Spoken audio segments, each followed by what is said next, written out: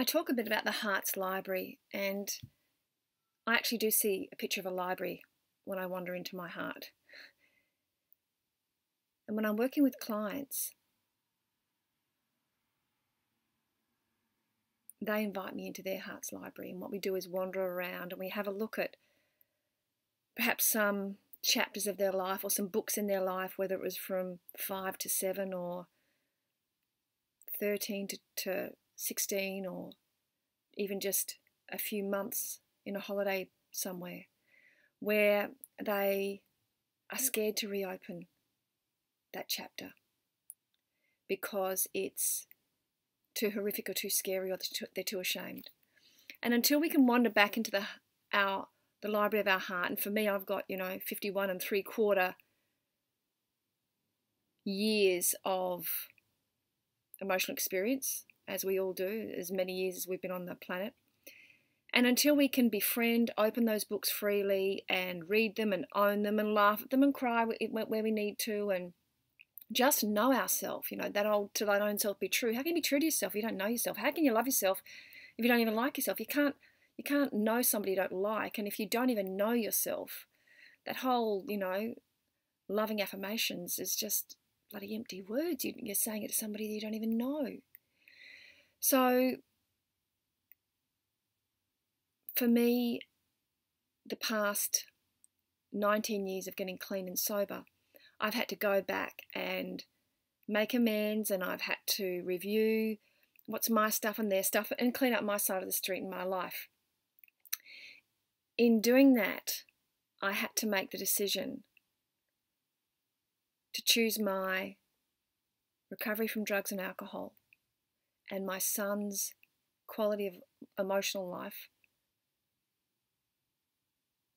over my biological tribe.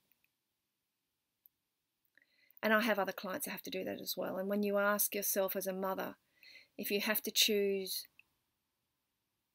your children over your mother, your father, your brother, your sister, your aunt, your uncle, your whole tribe, if you had to choose your children's welfare, and that meant you were disconnected from that biological tribe, how would you go?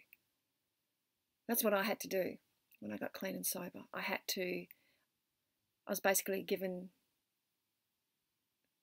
in black and white terms, that if I crossed that line into sobriety and recovery and changed as I needed to, that there was no place for me. With some members, not all, with some members of my biological tribe. And let me tell you, I didn't do well.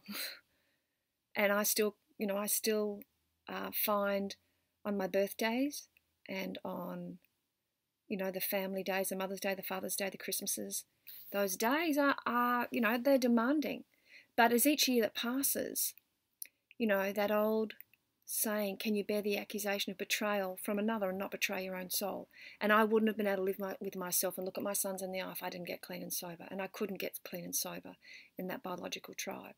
And that is why I had to expand my Heart's Library. I had to read and learn and study and pay elders, because my elders went with my recovery. So I had to pay therapists, which, as I mentioned in a previous blog, the word therapist is a Latin word. It means attendant to the soul, which is what elders in a tribe do. When you haven't got them, you've got to go and pay. When I'm running workshops for psychology students, I say to them, this is a sacred role. You are a paid elder.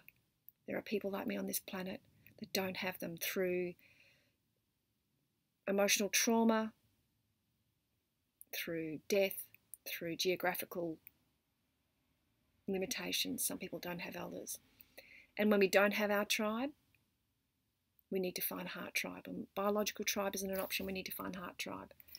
And, it started out with my boys and I on October the 12th, 1995. It was like I was jumping off the Titanic onto a life raft with a child under each arm. And a lot of people on the Titanic and a lot of people in that life, that old life, said, what the fuck are you doing? Are you mad? I left a marriage and I left a tribe. And it looked like, if you just looked at what I was doing, perhaps I was going insane, but I was actually claiming my sanity. And that's why investing in the Heart's Library, not just through the written word, but the spoken word, where I hear myself reiterate wisdoms I've learned, and I check in with myself, are you just saying this shit, Cynthia, or are you living it? And most of the time I'm living it, but also most of the time there's lots of room for improvement. So I'm broadening my heart's library so I can write this next book and download the new app and become a better version of myself through making sure I review what I've learned and make room for even greater learnings.